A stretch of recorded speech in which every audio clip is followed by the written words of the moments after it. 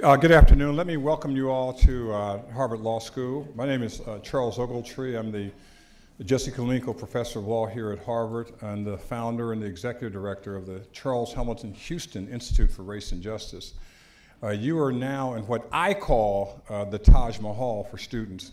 It's commonly called Wasserstein Hall, and this is a brand new building that opened up a little bit more than a year ago. And it's completely dedicated to students for classes, seminars, events, places to eat, no faculty offices at all. It's 5 stories high, and there are 4 stories of parking below. I know there are a few Harvard alums, and I want to thank you very much for paying for this. You're making it possible. Because we're having a good time. And I said that before I say the most important thing, that every event that we host here at Harvard, the Charles Hamilton Houston Institute, and the one that we have this summer on Martha's Vineyard, they're all free and open to the public for the very reason that's what Houston would have done. The whole idea is that exposing people to different points of view makes an enormous amount of difference, and that's what we're trying to do. I'm going to say just a few words about the event tonight. First of all, we are very fortunate to have this event co-sponsored by some very noteworthy individuals here in this larger community. One is sitting in the front row, my dear friend and colleague, the director of the W.B. Du Bois Institute at Harvard, and a remarkable professor, lecturer, and entrepreneur. Please join me in welcoming Professor Henry Louis Gates, Jr.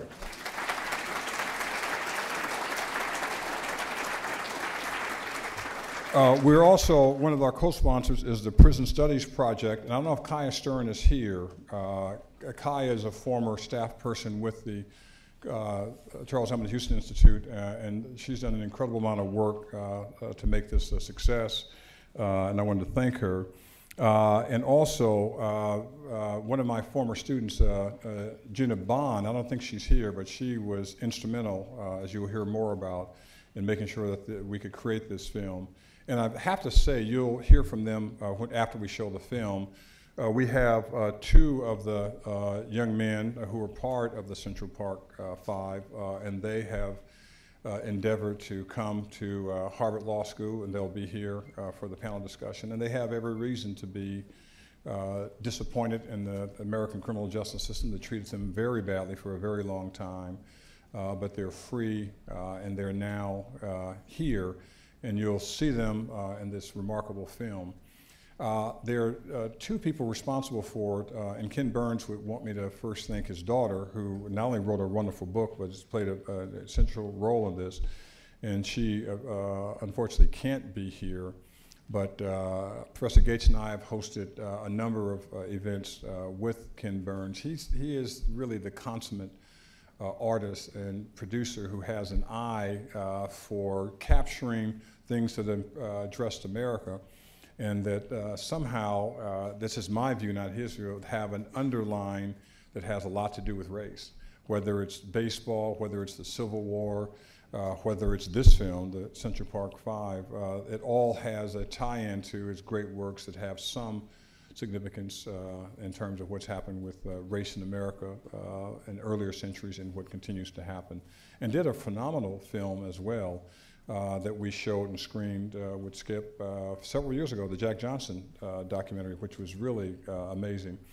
And he is going to be speaking during the discussion we're going to have. This is a 2-hour film, so that's why we gave you some munchies to enjoy. This is at the movies. The lights are going to go down. You're going to be able to watch it. And then we're going to have a brisk discussion about what the film's about. And since this room is already full, we're going to actually start early. Some people will come in at 6 o'clock. You know, sorry for them. But we're going to start early. But before we started, I wanted to at least have our producer and director and a friend of Harvard and really a friend of public television come and say a word, if he would. I hope you would join me in welcoming to the stage, to this microphone, Ken Burns.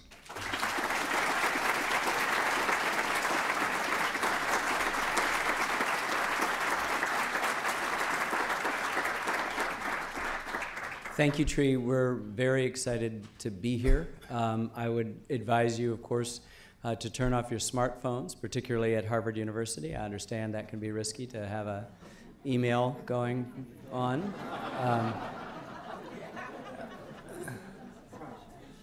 Got to be careful about these things. We're honored, and it's really three people who made this film. My daughter Sarah, who first became, I guess the word is obsessed with this story. I had been familiar with it, but had not, it had taken Sarah's awakening before I got involved. And her husband, my son-in-law, David McMahon, the three of us are the co-directors, the co-producers, and the co-writers of this. So if you don't like anything, we're entirely to blame. And since the two of them are not here, it looks like I'm entirely to blame. But Tree is right. I've been interested in American history all of my professional life as a filmmaker, not as a historian. But I have been drawn to a kind of honest, complicated version of the past. And with the exception of only 2 or 3 films that I can think of that I've worked on out of the 26, 27 that we've made for public broadcasting over the last 35 years, only 2 or 3 don't deal in some large way with race. And it's not because we go looking for it, it's because it's there in American life. We know when we were founded, we know what our creed was, the second sentence of the Declaration, that says we hold these truths to be self-evident that all men are created equal. But it's sort of funny that the guy who wrote that owned more than 100 human beings when he wrote it, and he didn't see the contradiction. And so we have an American narrative that is constantly trying to attend to a question of race at all times. I mean, our greatest event, the Civil War, wouldn't have happened without that. I mean, the only art form we've created, jazz, is born in a community that had the peculiar experience of being unfree in a free land. So wherever you go, it's the thing that we need to deal with always. And I don't need to tell my friends and distinguished colleagues here or any of you in this audience about the centrality of race in American life today, yesterday, and tomorrow. So this film, my daughter was an undergraduate at a small college in New Haven, Connecticut. And she, between her junior and senior year, ended up as an unpaid intern at a law firm, a civil rights law firm in New York City that was preparing a civil suit against the city of New York for the wrongful conviction and imprisonment of the so-called Central Park Five. She was fascinated with the case, obsessed with it, wrote her final paper her senior year on the representations of race in the media coverage of it, and then went to work for this law firm as a paralegal after college. Didn't want to be a lawyer, left that, but the case continued to haunt her, and she eventually decided to write a book. As she was writing that book, her husband David and I had the great privilege of sort of watching the first pages come out, and looked at each other and said, my goodness, this is an extraordinary film as well, and in a way not to duplicate the book, but to actually do something different. So we started on parallel tracks a little bit behind her. Her book was published in the spring of 2011. We finished in the spring of 2012, and we started with the Cannes Film Festival last May and thought, well, we'll just go to a couple film festivals and that'll be it. And we're now playing in 110 cities, venues, and it will be broadcast. Thank you. It will be broadcast on April 16th. So after you weep for your taxes, you can weep for this story the next night if you want to see it again or want to tell folks about it. But I'm thrilled that we have an opportunity here. Sarah liked to say that when she learned about this story, as someone too young to remember the actual events of April 19th, 1989, she was outraged. And she still feels outraged. And I think that we joined her in her outrage, and we still feel outraged. And it's impossible, as everyone does before a film, to say, I hope you enjoy it, because you will not enjoy it. I hope you too share and absorb our outrage. One thing that will help, which I'm very pleased to say, is that we will have 2 of the 5, Raymond Santana and Kevin Richardson, who will be here afterwards to join in the question, and you will find them two human beings who will be able to absorb a lot of that outrage and perhaps channel it into something positive and productive and forward moving. So thank you all for coming.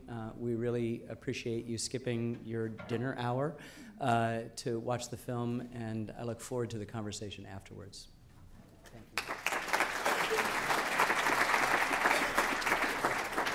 Thanks, Ken. Thanks to your daughter and your son-in-law, and as well, we want to thank Kevin Richardson and Raymond Santana, who will be here for it. We actually have an overflow room as well. Some of you who are standing, if you go outside and go up 2 stories, take the elevator, it's room 3018, 3018. It's comfortable. You can see the whole film, and we want to make sure that everyone's able to enjoy it. And we hope that you will watch and enjoy it with relish and welcome, as they should be welcome, with Ken and the young men when they come in after the film's showing. So relax and turn your cell phones off, and let's enjoy, to the extent we can, learn from the Central Park Five. Thank you very much. Thank you. Could I introduce Kevin Richardson and Raymond Santana?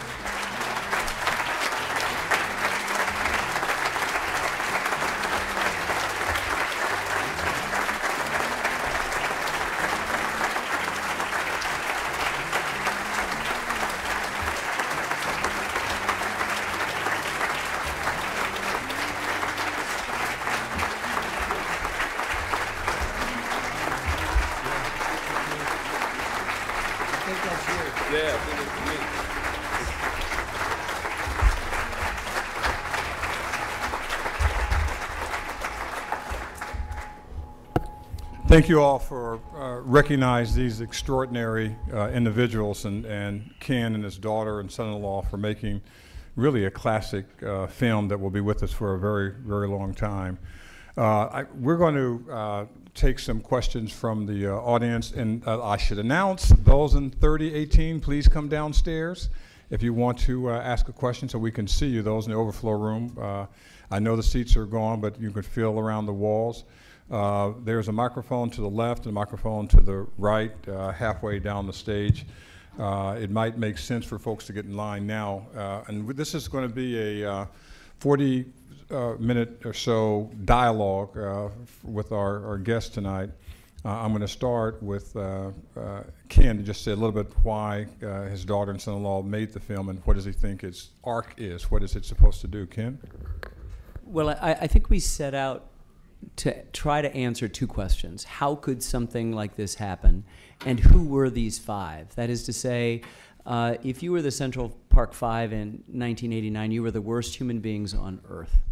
And somehow, as people forgot it, by the time of their exoneration, they became something in limbo. Most people thought they got off on a technicality if they knew that at all.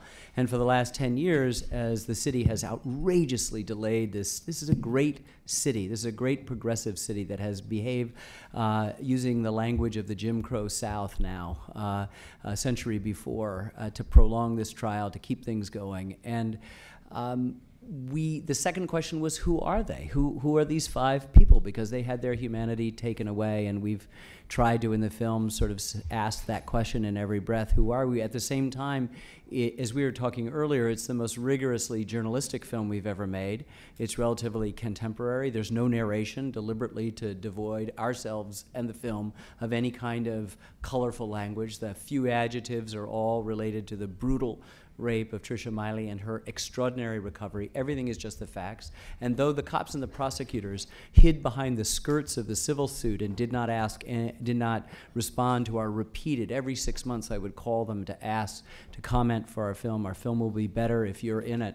They refused, knowing full well they could not answer any of the basic questions we would have to ask them, and hid instead behind the skirts of that thing. But we nonetheless tried our best to represent their side in this. So, you know, we yield to the extraordinary humanity of these 5 men.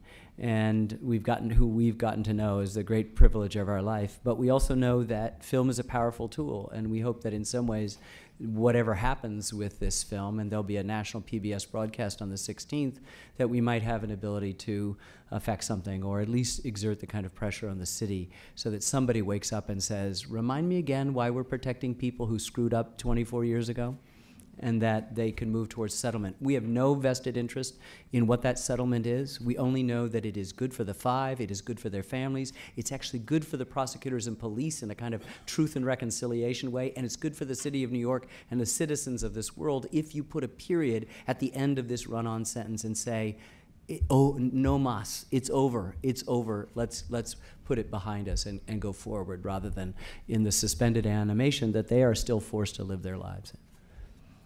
And let me just say this in terms of Raymond and Kevin, who represent 2 of the 5 who are here tonight. I know that the city of New York, the prosecutors, the police have yet to say they apologize for what happened.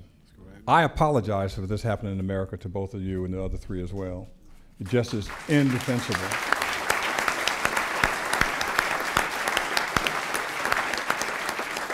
There are a lot of questions that will be asked. I'm going to ask you first, everyone's going to ask, how do you feel? But what's the reaction to 1989 and now it's 2013? What's your reaction? First start with Raymond and then Kevin. First off, I just want to thank everybody for having us out. It's an honor to be here today. It's an honor to sit here in front of you and try to put our lives back together. You know,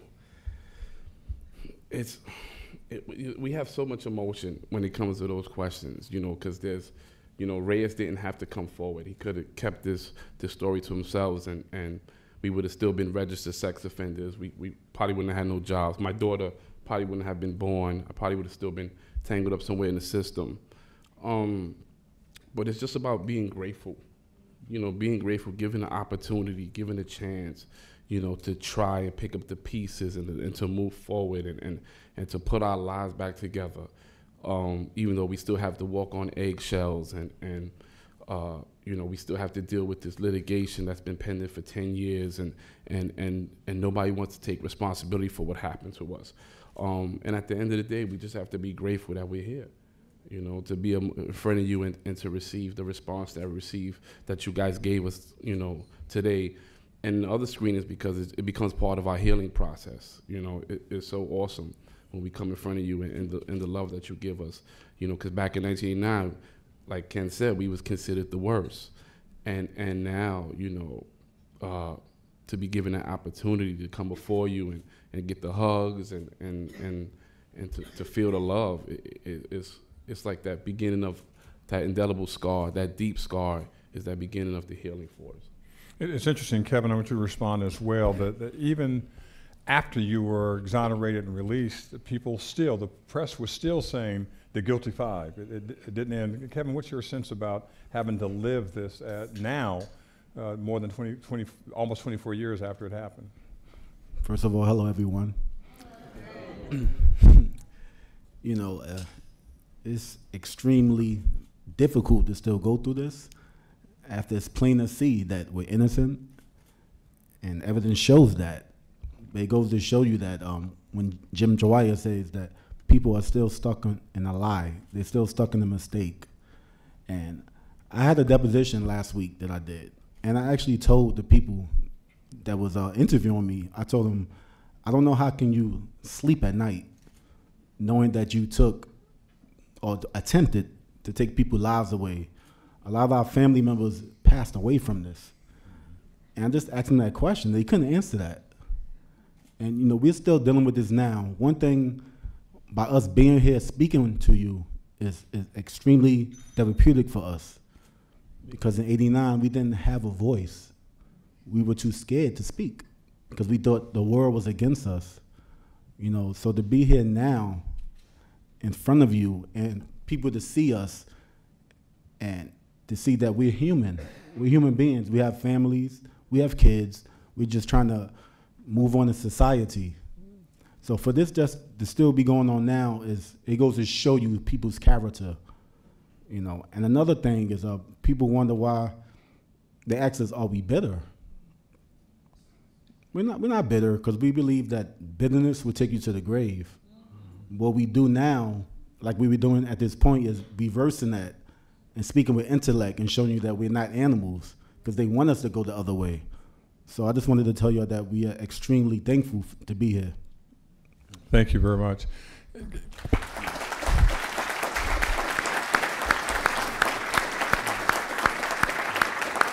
There are microphones on both sides of the room, and to ask folks to come forward and ask their questions, and try to be as precise and as brief, as Skip would say, as you can in your question. First question? Well, this is all It's very, on. This is very overwhelmingly moving, and it's just wonderful to have you two here. And it says something about the power of the film as a medium, because if I'd read this in a newspaper, even though I'm a reasonably smart guy, I'm not sure I'd feel the same way about it as you do, seeing it on a film and seeing you appear there. So it's incredible. I have just one question. I think of Mayor Bloomberg as being a very fair-minded, very smart person, and if he gives a shit so much about a 17-inch sugary soft drink, I would think that he would look, if he saw this film, he would be absolutely outraged. And has he seen it? We've tried to get it to him. We don't believe that he's seen it. We offered it to Ed Koch, who said, I know how to go to the theater. And somebody said, Ed Koch just saw the film. He was weren't you at one of the screenings? Yeah, yes. And Ed Koch was there. And then he wrote a review, which was essentially positive, but still said, I don't think the cops did anything wrong.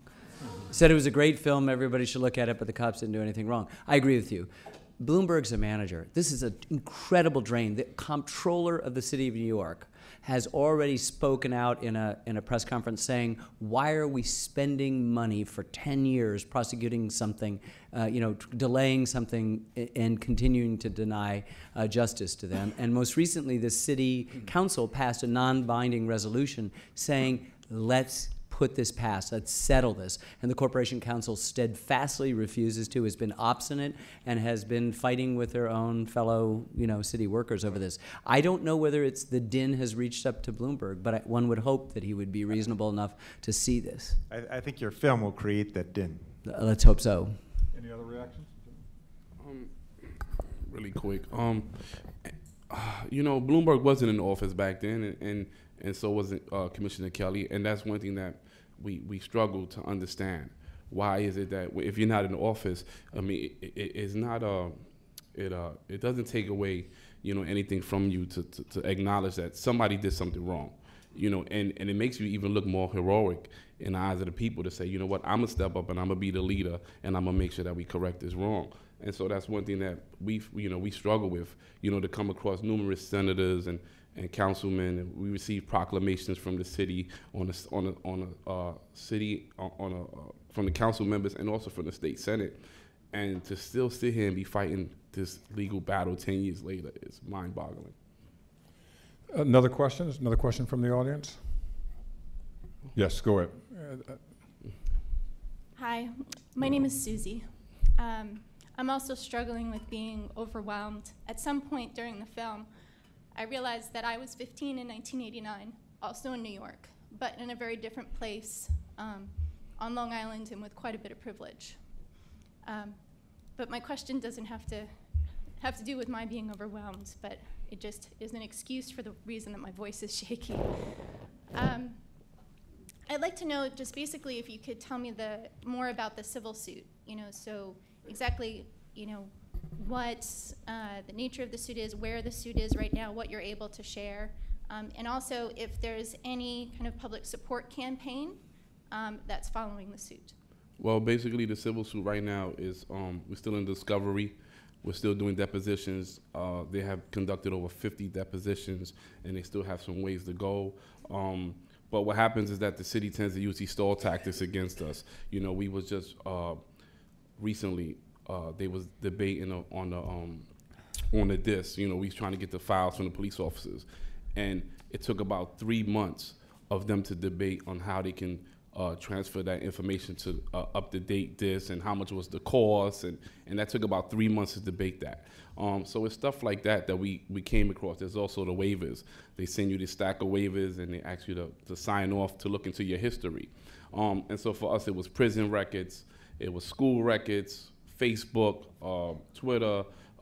Anytime we went to the doctor, for our family members, for my dad, they went back 25 years and they looked at, has he ever been on disability? Has he ever took workman's comp? How many doctors has he seen in the last 25 years? And he had to sign off on waivers to get all those records, stuff that has no bearing on the case. But this is just part of the stall tactic. And then, the recent one was when they subpoenaed Ken, Sarah, and Dave for the outtakes of the film. And that's stuff we had to deal with all this time. We just spent $100,000 in legal fees fighting that subpoena, which we got quashed by a federal magistrate who severely rebuked the Corporation Counsel for their arguments. The city has now come back and sort of appealed, dropping all of those arguments and now trying a whole new set of them. And the idea is to wear us down, and I'm in the strange position of having to start a legal defense fund because we refuse to give up our notes and outtakes on this film. And so when you ask about what can be done, since you're not in New York right now, I assume, people have been coming out to the various hearings, and you can find that on the Facebook pages and the site. There's a Central Park 5 website and Facebook page, and each of the individual 5 have their own Facebook page. You can find out particular dates if you happen to be in the city. But referring to the last question, you can write the mayor of the city of New York an old-fashioned snail mail, and all of a sudden there will be a critical mass. There will be a critical mass. The President of the United States is going to look at this film shortly, asked to see it. And so, I'm not sure that pressure can be exerted, but I think at some point a critical mass of people seeing that the emperor has no clothes, finally protecting these detectives, many of whom have retired, some are still in the force, protecting these officers, same thing, protecting these prosecutors, same thing. It's a fool's errand. It's a fool's errand, and they've delayed too long. This is outrageous when detectives who are supposed to keep their records suddenly can't find them, but they expect Raymond's dad to have his 25 years of stuff. Otherwise, this is 10 years old. 10 years old. It's outrageous. Ken, you also said there are a lot of things that the police could have done and didn't do if they were really looking for the person responsible. Well, I'm not sure. This is a very dense film, and it does sort of kick you in the gut. It's so hard to take, which is why you don't say, as everyone hopes that you'll enjoy their film, and we don't hope you enjoy this film. I don't know what kind of person you would be. It's a bizarre film in which the only person who has a conscience is a psychopathic a rapist who decides to confess and apologize, and otherwise these guys would be in there. It's so hard to fathom the exact extent of what's going on with them and their lives, and with us now having done this film. And I'm sorry, I forgot the meat of your question. Just trying to figure out from your point of view why this was so important. What do you see as some of the errors that they made in the case? Well, I mean, there's the biggest thing is, if you notice in the film, the attack of Tricia Miley occurs on April 19th. But you notice later on, about halfway through the film, you meet Mateus Reyes, and you find out that on April 17th, 2 days before, he assaulted a woman. They were interrupted. She got away, was able to give a description. He had a cut on his cheek. A young detective did some work with the hospitals and identified him, and they didn't do anything. Linda Fairstein very quickly closed that case. The woman who was assaulted moved to the West Coast.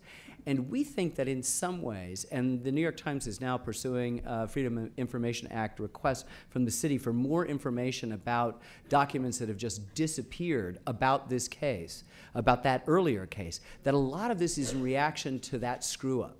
So that they're more willing to sacrifice human lives to cover up the cover-up than they are to exactly let the light of day in. So it was very interesting. At the time of the reinvestigation, evidence from April 17th mysteriously disappeared. and reappeared after Morgenthau's commissioned report by 2 other independent prosecutors came forward. And so I think there's enough that stinks in that we're ready to dive back in and say, let's make another film about what happened on April 17th, see if we can find this woman, and maybe at some point they'll realize that this thing is, it's like a Watergate. So that's that. The first mistake is they had him, right? And they didn't get him. Right? Second mistake is after you spend 30 hours with a 14-year-old and he finally has got a story and it contradicts all the other stories and they're internal contradictions, wouldn't you at least as a professional entertain another theory? You could still believe these guys are wrong, but you would, out of professionalism, pursue alternative theories. When the DNA comes back and there's no match, this is a bloody, bloody crime scene. They catch Raymond and Kevin that night. They don't have any time to change their clothes. Is there blood on them? Not a bit. Nothing of the crime scene on them, nothing of them on the crime scene. No DNA match, inconsistencies in the confession, bad legal representation. They're desperate to solve this. They know they've made a mistake. The train's left the station, and the truth, they all realize. You know what?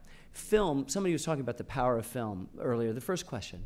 Film has a kind of polygraphic force to it, You've met these 5 people. You know who they are now, as we know who they are. But you also know the police and prosecutors. They may not have given us that, but you see Elizabeth Lederer's face when she won? How happy does she look? She looks miserable. I think I need a vacation. I think I'm going to give it to her, Robert Morgenthau says. She looks miserable. She knows. She's still a prosecutor. Fairstein retired and is a celebrated crime novelist. She did the Preppy murder case in this and on the basis of this. But when you heard the story of Michael Armstrong, who was hired by the police to reinvestigate and found that the police hired somebody who found that the police did nothing wrong, except let the guy go, her husband worked in the law firm of the guy who did the investigation.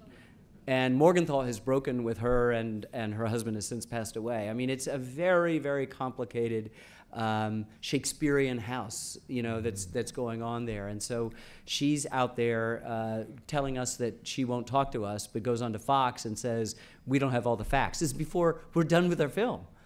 And all we wanted to say was, if we don't have the facts, please tell us what the facts are, Linda. But she couldn't do that because, as I said before, she couldn't answer one question that we would ask her. I just wanted to state, basically, they never expected the truth to come out. They expected us to still be in prison right now. And when it did, they don't know what to do. They're trying to hide behind their mistakes, but it's out now. And we must do everything possible, like we're doing now. We're using this as a platform to raise awareness to people, so it won't be another Century Park 5. It won't be, another Scottsboro Boys. It won't be other things happening. So we're using this as a platform to get this out. I just wanted to state that. Let me ask you about the community that maybe heard on television or read a newspaper, who still think that something happened, still think you're involved. What's your reaction to that, and how do you respond to folks who still don't get the fact that you guys didn't commit the crimes? I mean, since the film has came out, that number has reduced drastically. I mean, I came from a big family, 5 uncles on one side, 3 on another, and they all thought I was guilty. And at the end of the day, the only person I had in my corner was my father. But we understand time heals all wounds, and I always use this as my example because they came forward and they apologized, and like Kev said, to stay bitter will take you to the grave. It will eat you from the inside out, and I accept the apology because I understand that we get numerous apologies when we go out and we speak at events, and we accept those apologies because we understand that at the end of the day, you were fed a false story, and so you was misled, and we can't hold that against you. We have to accept what happened to you also.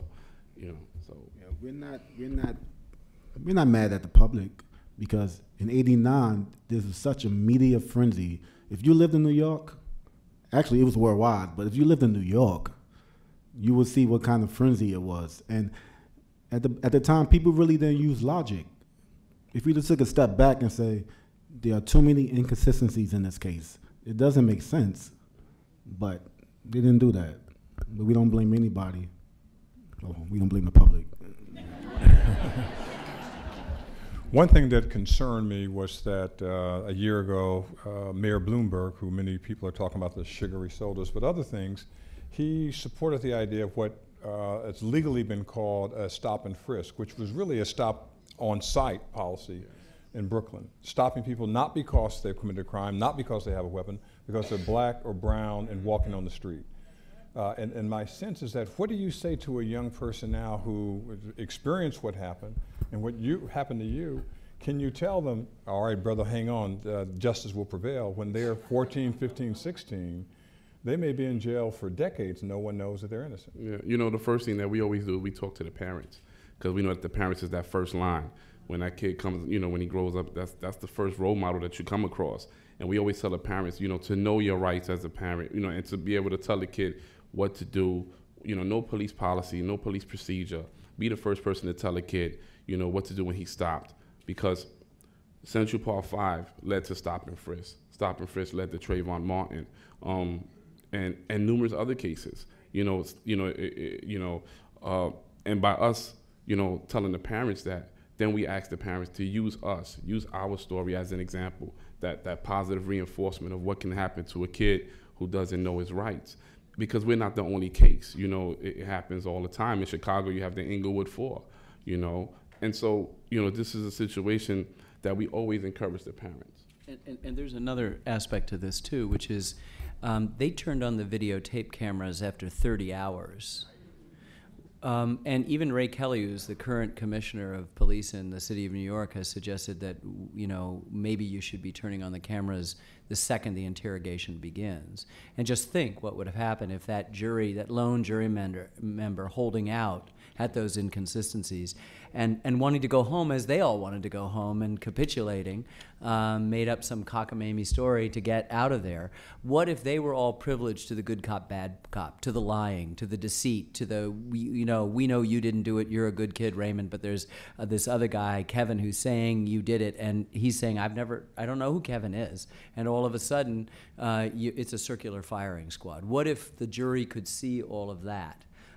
We still want, apparently, we want our police to have the power to lie and to suggest and coax things out if they're guilty. But we also want to be able to build into the system the ability for the jury of the peers to see the manipulation and understand the consistencies. And, you know, Youssef's attorney was a divorce lawyer.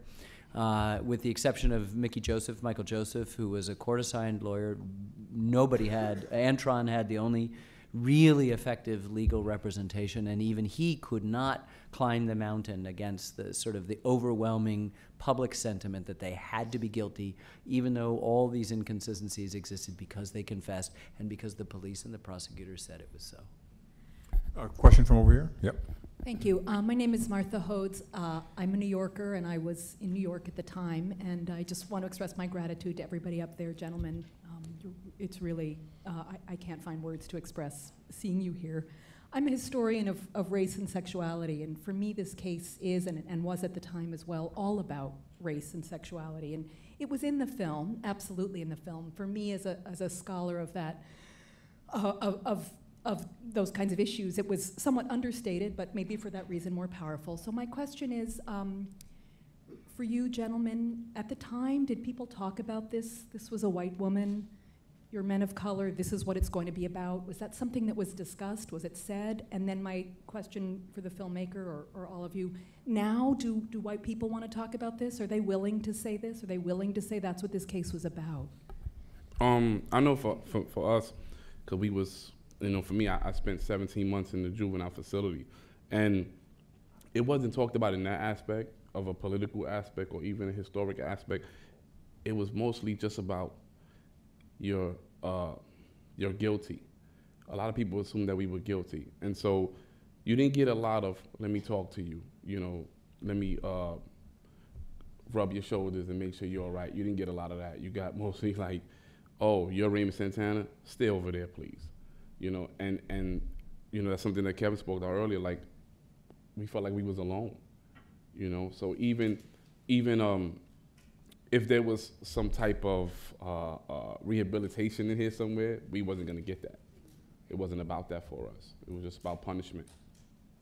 You know, I think that's a really excellent question, and it sort of it felt like it opened the door on the editing process for us, because we did make a decision to sort of consciously understate that for the purposes of not sort of adding overlays of sort of interpretation and other contexts that may not have actually been as operative as we think, you know. But it's very complicated because it's resonating off those historical and political contexts, and yet in the end it may be what Dwyer said. They got stuck in a mistake, and we've all in this room made a mistake, and we all know probably in this room what it's like to hang on to that mistake, and rather than tell the truth, hang on a little bit longer. And we know the discomfort and the internal turmoil that causes, as well as its external damages. And I think that, of course, it's about race, you know, and of course this was a moment in which race trumped rape in a way, because this was a rape case, and if they'd followed the clues of the rape case, they perhaps would have come to an earlier conclusion. They might have gotten and connected Reyes to this event, but they didn't, because one might assume, and this is why we wanted to tread lightly about this. As Saul Kassin, the social psychologist, says in the film, it's not unreasonable to think, he says, that these guys might have done it the night of the thing. You've got all these reports coming out of the central part of Central Park of this gang of kids that are hassling bicyclists and doing this and hassling joggers and have beat up somebody seriously enough to be a felony. And then you've rounded up a few kids, not just Kevin and Raymond, but you've rounded up a lot of other kids, and you eventually go out over the next day or so and you bring in other kids, including Corey and Yusef and Antron. And because they are innocent and from good families and never been in the system before, are trying to be cooperative, they're in the most trouble. They're in the most jeopardy. And the cops begin to work on them, and all of a sudden it's not so much race and sexuality. It's informed, of course, historically by all of the things of Gone with the Wind and Birth of a Nation, white women and black men. But it's also then becomes, we can make these guys for it. That's a different sort of thing. When Jim Dwyer says they're in the lanes high-fiving each other, they're not going, we got a bunch of black guys. They're just happy that they're now going to have another notch on their gun. They've got another thing that they've done. The thing where race comes in for me is where they realize somewhere along the line, every single one of them, that they made a mistake. And each one of them said, somewhere, it doesn't matter. They're just a bunch of black kids. That's what happened. That's what happened.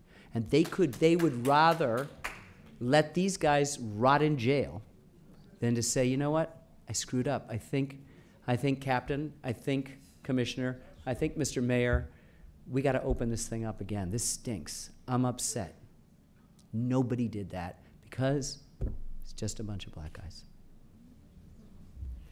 Question over to the left. Thank you. My name is Jason Leiden. Thank you so very much for being here. And I'm actually having a really hard time with that last statement.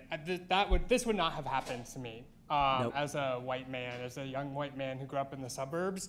What happened to you would not have happened West to me, Memphis. period. Sure. So in terms of what I'm curious about for you all is that one of the things that's so powerful about this film is that you are innocent. One of the things that's so powerful is that people are going to say this shouldn't have happened to you, but this shouldn't happen to anybody. And so how for you all, in terms of thinking about how this impacts the criminal injustice system, goes after and destroys the lives of young black and brown men every day, all of the time, how can this keep getting sympathy with your innocence, such an important aspect of the story, trickle into the fact that our police, this is what they do.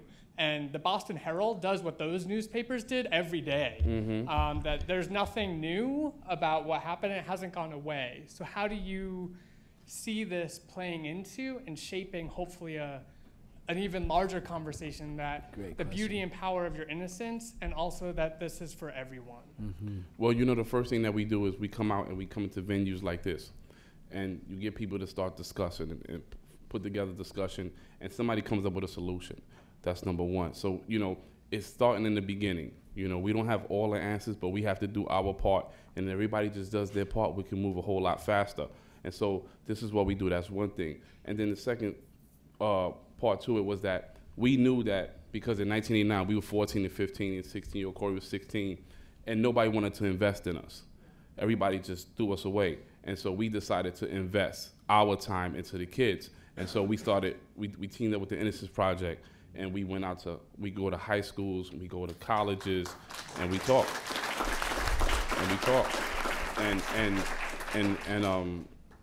And at first we thought it was gonna be, we didn't know it was gonna work, because to have 200 kids in the room, with a film, and they're probably gonna get bored, wanna go to the bathroom, start talking, throwing paper, and when the lights go off, nobody moves.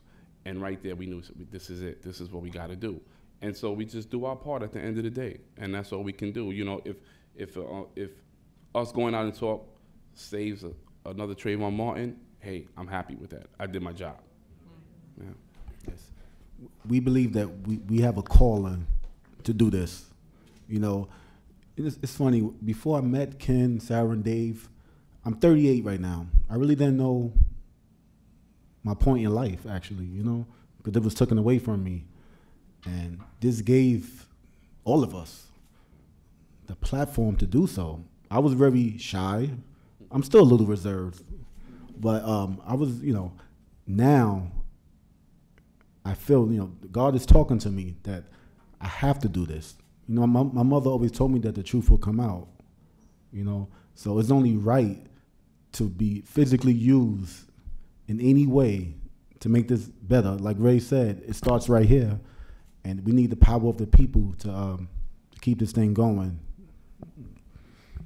Question over to the right. My question is as follows. A great relief that you're out and able to be here today. It's a wonderful thing. There are many who are not. One of whom I think actually is not even African American. It's Leonard Peltier, who has been in prison for decades, and since 1984 at least the FBI admits fully they have nothing on him, but he's there for what he stands for. I'm wondering if the panel can address what we can do to begin to change our criminal justice system so that it stops holding up specific individuals as symbols and keeping them in prison, even political prisoners in this country, so that we can change what can we in this room do to change this so that this country starts going in a different direction. That's about as old as 1619 and the Declaration of Independence. It's gonna take a lot more than this panel to move that ship around. I think it's incremental. Each of us has a role to play. Each of us has talents that we can devote to that. I mean, certainly I'm looking at my friend Skip Gates, who's spent most of his professional life in the service of your question. I'm sitting at a panel with my friend who has done the same thing. Many of you in this room are so dedicated. Obviously, you see the transformation that's taken place in not only Kevin and Raymond, but me. And I can tell you it's Sarah and Dave as well, and how much this film, we're supposed to be working on another film right now, the three of us, and we can't. This is demanded of us. And there are specific educational things that we've all brought up tonight that can be done, and these are the incremental steps. But what you have to have is a sort of large scale. It's every single question that's been asked tonight has as part of it, what can I do? Sometimes it's framed in a more political way, as yours was, but I think it really has to come back to you. What will I now do? Coming off 2 hours of time spent unpleasantly, what will I now do? How will I act? How will I conduct myself? Will I actually write that letter? Yeah, oh, sure, that's a good idea, Ken. But if 10% write that letter, that's unbelievable. But isn't it unbelievable that 90% said, yeah, I'll write a letter to Mayor Bloomberg, but didn't? And so a lot of us spend a good deal of our lives in that kind of acquiescence to what is. And you know what? I'm so proud of my daughter, and maybe before I cry, Raymond and Kevin can talk about the fact that nobody had ever cared or listened to them until Sarah came along. And, they weren't going to do something for just about anybody. Yeah, I mean, we we're always grateful to Sarah at the end of the day, because this was a woman who was on her way to law school. We didn't even know who her father was. I was like, who's Ken Burns? I know. They was like, here, watch a couple of movies. And I'm like, all right, I'll watch Jack Johnson. But which was called Unforgivable Blackness, may I say. That was the first movie I saw. But this was a woman who put her career on the line for us. And when a person steps out, I mean, like Ken said, if more people would do that, then things would get done a whole lot faster and we can move to a better place. And we felt that if she was gonna do that and put herself out there, we had to do it double, and even to this day, like we're still going around and she just texted me today and said, are we doing Yale tomorrow? And I'm like, I'm tired. Guys had me since September running around. So, but when a person steps up like that, you have to answer, and I think that's also a reason why, the four of us, even Antron, when he can, he steps up and he comes out and because it's just that powerful. These guys all have PTSD, right? Can we understand that? They all have PTSD. And in some ways, Antron, we were talking about this the other night in Harlem. We showed at a Harlem theater called Mist, and we had a really good crowd. It was the Association of New York State Black Journalists. And, this is also a story about PTSD, to add the layers to the excellent question that was asked about race, about sexuality, all of that. These guys have suffered from that. Imagine, my mother died when I was 11.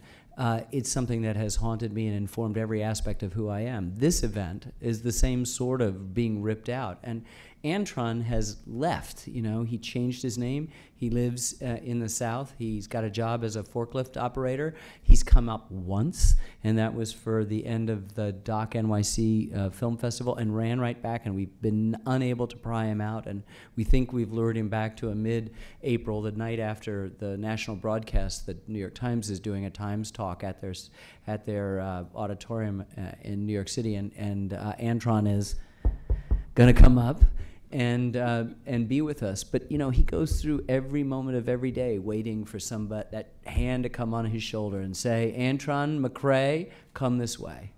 And in a kind of Kafkaesque, Orwellian, end of life, that's what happens. And I think what the four who have remained in New York in varying degrees of success, Corey really struggles, but Raymond and Kevin and Yusef have really helped transform what's happened to them into something positive. And so for those of us with abstract questions, let's move them from the abstract into the real and try to actually do something.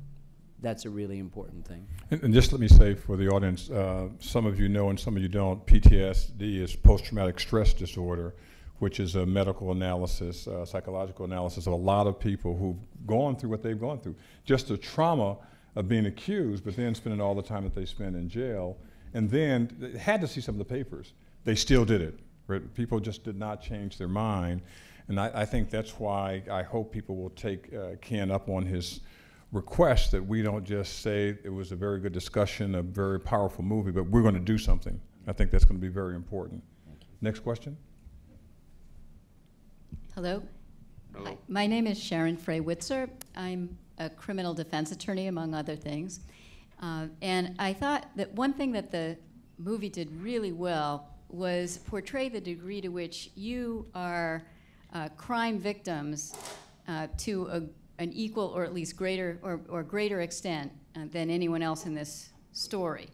And so as crime victims, as well as the subjects of the criminal investigation process, I wonder if you'd be willing to speak to us about how, if you could wave a magic wand, you would change the process of criminal investigation to produce more reliable results or truth and protect people like yourselves as you go through the process. Okay. Well, one thing actually working on is from the beginning, when the teenagers picked up, right away the film is on. They're being videotaped. Because with our case, it was 30 hours our parents was not there, but they made it seem like our parents was right next to us. So one thing would be to have the film rolling as soon as a kid is picked up, because there's a lot that goes on within those hours. Another thing that we advocate for is holding these agencies accountable. Social service, juvenile justice. If somebody, because we understand that kids don't know their rights. We understand they don't know the law, and 8 times out of 10, the parent doesn't know either. And so, like Ken said earlier, because you come across authority figures, your first instinct is, they'll tell you, well, you didn't do nothing wrong, right? So you have nothing to worry about. And so right there, we're trying to please them, and we're trying to cooperate. And there needs to be somebody from these agencies there also who can give a helping hand on the professional side. And I think that's something that's missing. A person from these agencies shouldn't come after it's done and want to take your kid away and do a report on them on all the bad things in his life. No, it should be done before. Let's try to save some kids before they actually enter into the system. There was a man who died last fall named George Whitmore. His obituary in the New York Times was quite interesting. He was an African-American gentleman from Queens who had gone in to help the police solve a series of crimes and ended up being convicted of these crimes. He was innocent, and he proclaimed his innocence, and the New York tabloids and newspapers went after this and sort of collectively proved to the city and the police department that this man was innocent and he was exonerated, and this led to Miranda. This led to the reinstatement of the death penalty in New York State. Next question. My question is much more personal. I'm in awe of your strength and courage. I'm trying to get my head around that. 40 years ago, when I was at this law school, I was in voluntary defenders, and I went to prisons to help inmates then.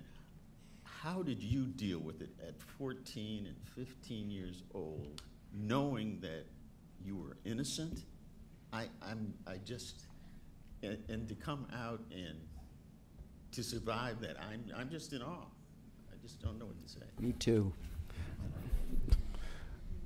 The truth, it is the truth. This is my secret. I have no idea. I really don't. You put into a situation and everything's closed around you, and you feel the only direction you have is to go forward. That's it. And that was it for us. I mean, and we came across numerous situations throughout that time in prison. My mom was passed when I was in prison. And the only thing I knew I had to do was go forward, because I knew that somewhere there's a door there and I got to reach it. And also we were blessed. In the same process, we were blessed that we were able to come back out and survive that and come and talk to people and do the things we do.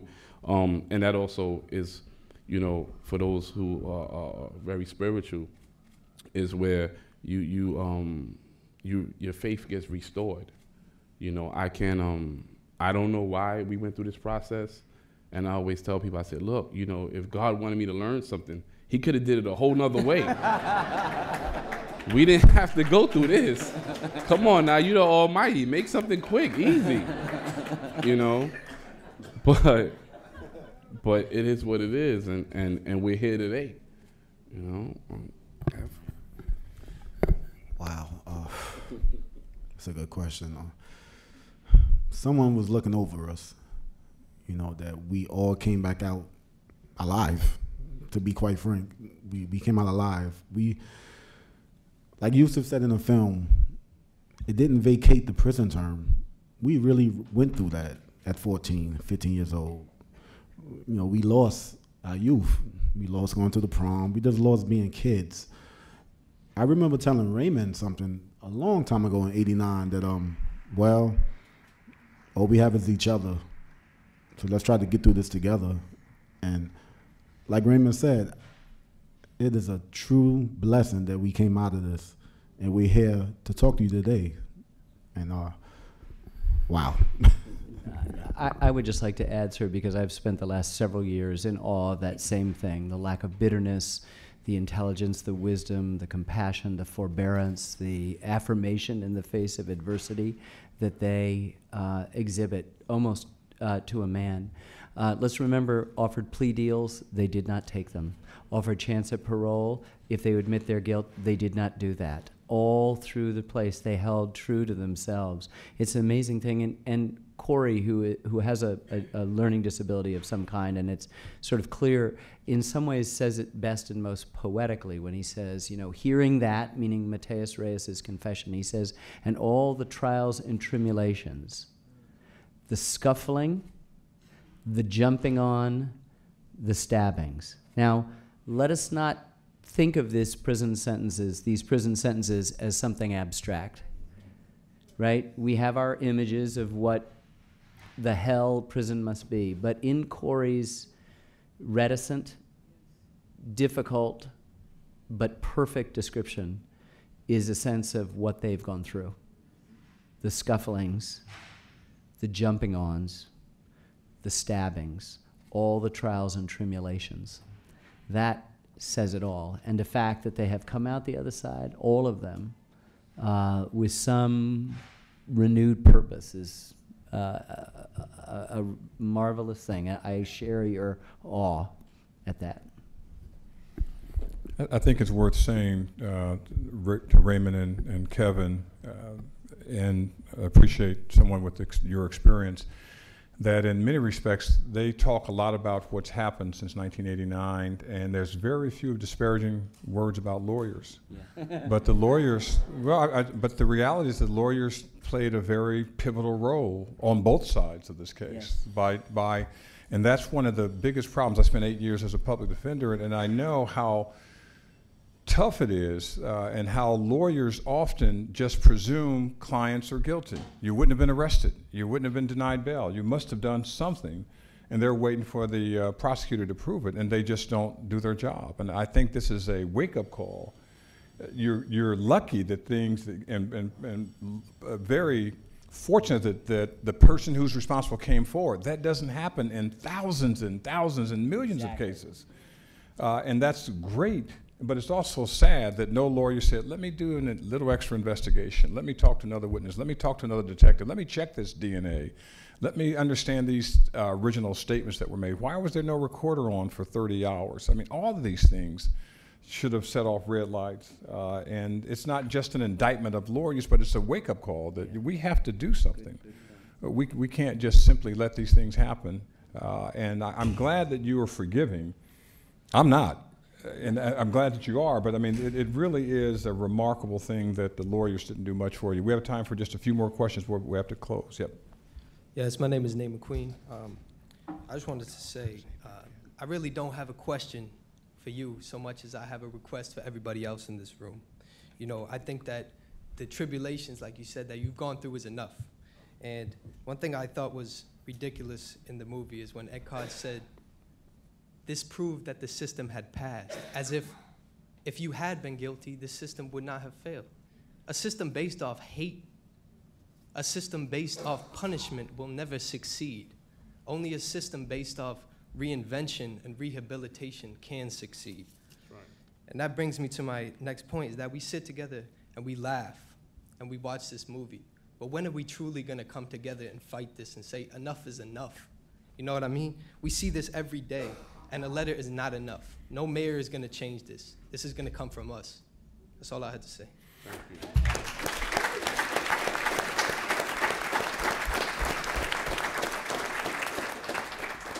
you. Well, I'm glad that you said what you said. I just had a class today where David Simon spoke, from the producer and director of The Wire, and also a former reporter for the Baltimore Sun. And he said something very similar about, you know, writing a letter is part of it, but you have to have a conscious decision that this is wrong. and you have to carry that consciousness out in terms of what you do at jury service, talking to neighbors. And because there are people in this room, I'm not going to point them out, but who are saying, they probably really did something, right? I mean, there are people who believe that, and we have to have. I don't think in this crowd, Charles. Oh, I know people in this crowd. You think Skip? No, I don't think Skip. No. But I know people in this crowd.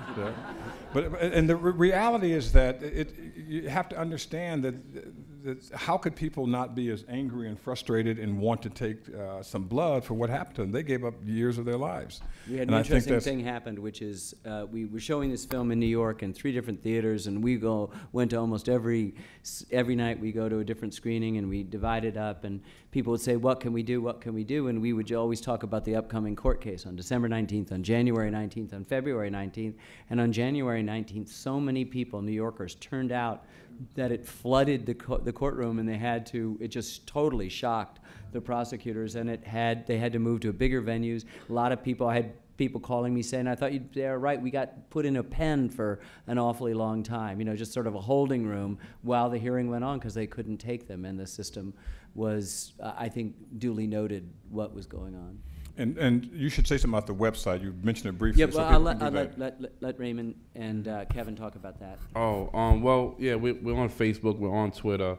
There's a Central Park 5 official page on Facebook. You can go on there. There's always updates. There's a website, which is central-park-5.com. And we're always posting everything we do, whether we're speaking, the court date, addresses to the mayor. We do everything is on there, so that's the best way to connect with us. Also, if you want us to come out and speak to kids, we go. There's that, and then there's also the Innocence Project that a lot of requests go through there also. And Yusef is a master tweeter and is on Yusef Salam. Yeah. They all have individual Facebook pages, but Yusef is really active in social media. Yeah. And we'll post these as well on the W.B. Du Bois Institute website and the Charles Hamilton Houston website as well. It was W.B. Du Bois in referring to Jack Johnson, who was the first African-American heavyweight champion, and who, when they could find no great white hope to defeat him, they went back and attacked him for his personal life. And he said that Jack Johnson had done nothing that other white boxers and ball players and even statesmen had done, that is, marrying other women and having affairs with other women. There's no difference there. It just comes down to his unforgivable blackness. And I think that in many cases, I'm making the same film over and over again, I'm really sorry to say. Next question is on this side? This side, okay. I'm sorry, this side, okay. Yeah, my question is kind of a follow-up on what he just said, but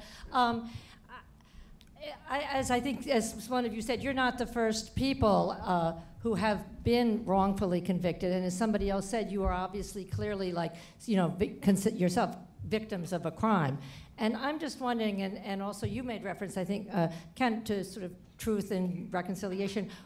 So my question is kind of a personal one. What would you want? Like, I know you have a lawsuit, but what personally would you want to hear, or what do you think people who are wrongfully convicted, what would make that better? Do you understand what I'm trying to ask you? Okay. Yeah, I mean, it's far-fetched to ask for an apology because, people become so arrogant and invested in their mistakes that they don't want to apologize. And so just make it right.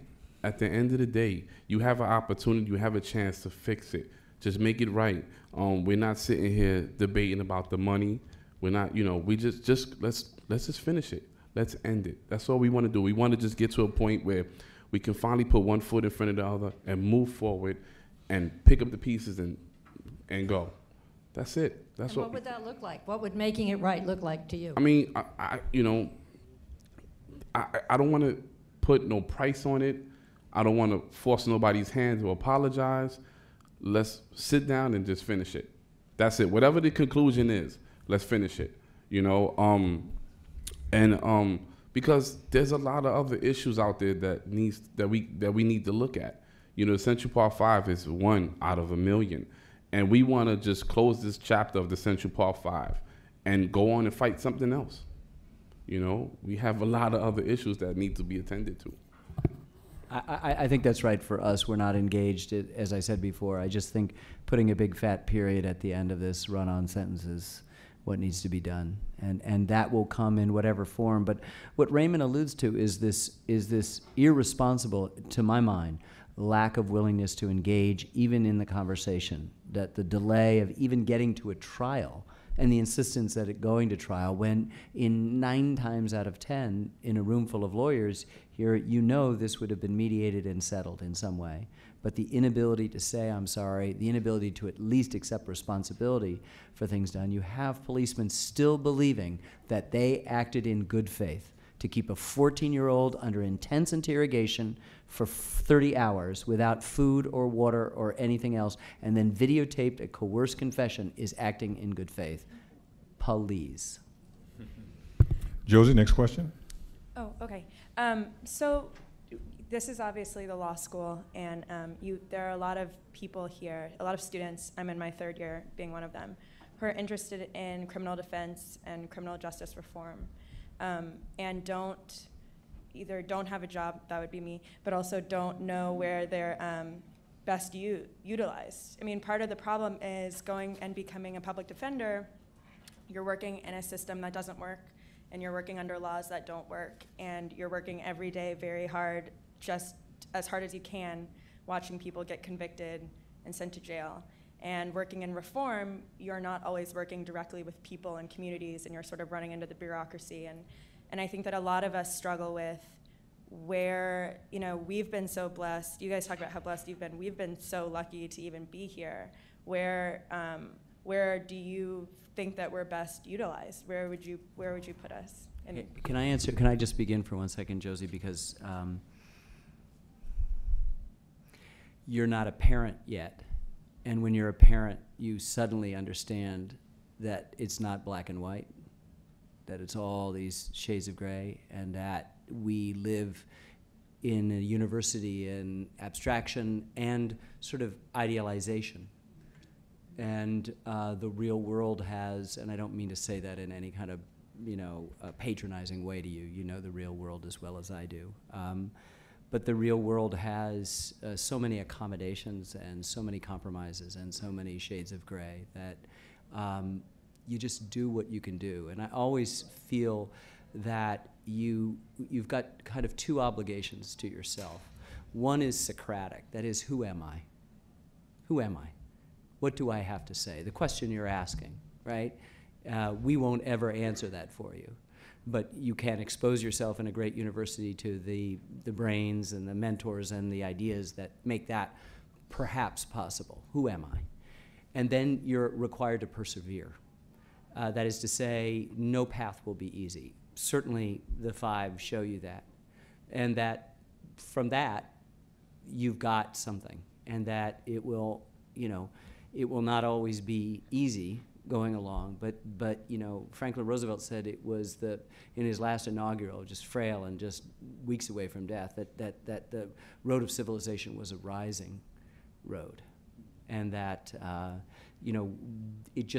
it becomes your decision to decide what part of that lifting process you're going to be engaged in. Other comments? Any other? No, that's great. Final 2 questions here and there. Yep. Okay, piggybacking upon her comment, I first want to say I'd like to apologize to you gentlemen, and here's why.